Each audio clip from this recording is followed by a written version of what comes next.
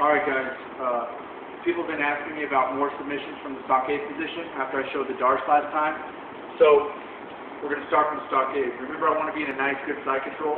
The knee closest to the hip is touching the hip. The knee closest to the head is basically touching the head. I want the outside of my elbow touching the inside of my knee right here. So, again, all I'm going to do is I'm going to reach up. I'm going to grab inside the armpit right here, nice and tight. I want to make sure that this arm is trapped on my side. So I reach up, I grab the armpit. I might have to help myself by pushing the elbow up, making a fist, and driving to the mat. So again, it's here, and I push up, make a fist, drive to the mat. Then I'm going to step up to here. Now instead of going for the darts, I'm going to reach through, grab this, my shin right here, and just step to here.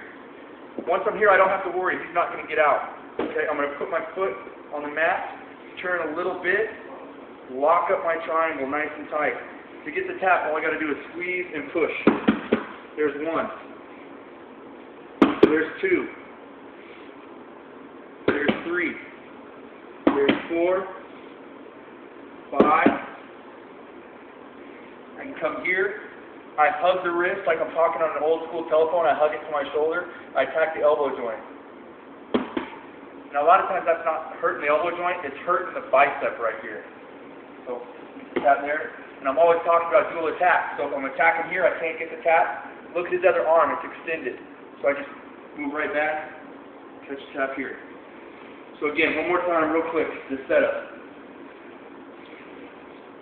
I'm in side control. I reach up. I grab inside the armpit. I push the elbow up. I make a fist. I drive my hand to the mat. I step up. I reach through. I grab my shin.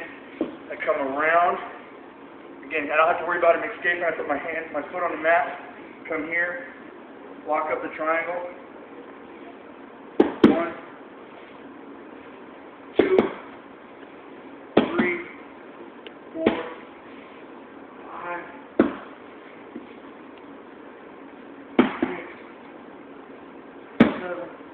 Even attack here.